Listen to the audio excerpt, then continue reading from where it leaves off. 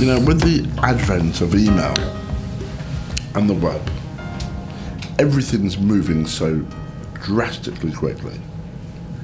When I first qualified as a surveyor, I remember I got a letter written by one of the great old surveyors.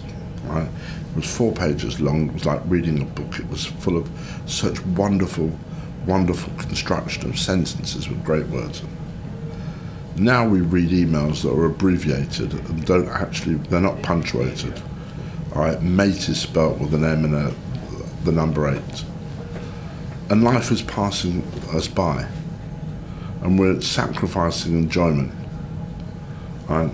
And I think cigar smoking is one of those times that you get to sit down and go back to the traditional ability to relax and enjoy. So, here we are. This is a rum melodious Sidon.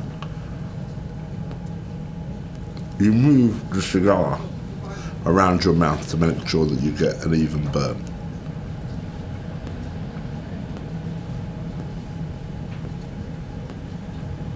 As you can see, when you're drawing, you're exhaling. Right? So you're only keeping the smoke in your mouth for a short period of time, because the taste of the smoke is great at inception, right? But it loses its flavour the longer it goes. So you want to supplement it by bringing fresh taste in.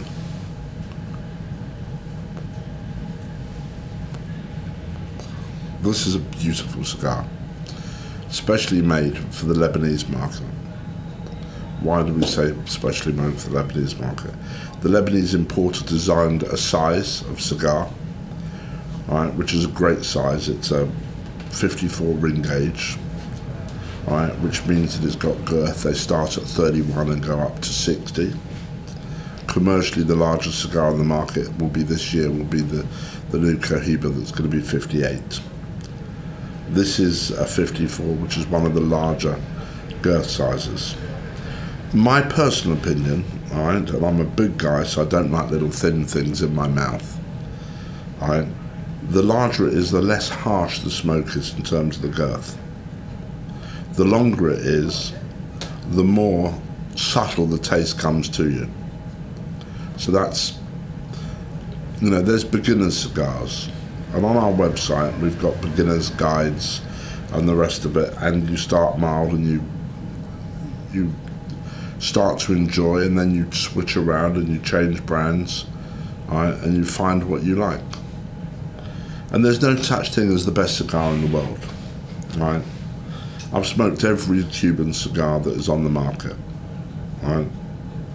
I haven't really found one that I completely dislike, but I've found many that I absolutely adore. And really, it's a matter of timing when you want them.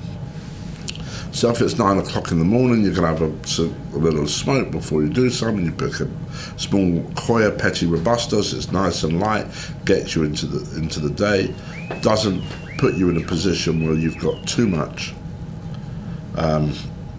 smoke on an empty stomach. I never smoke before I have something to eat. I rise early, I eat quickly, then I smoke, and then I may have breakfast. I'll have a piece of fruit or something.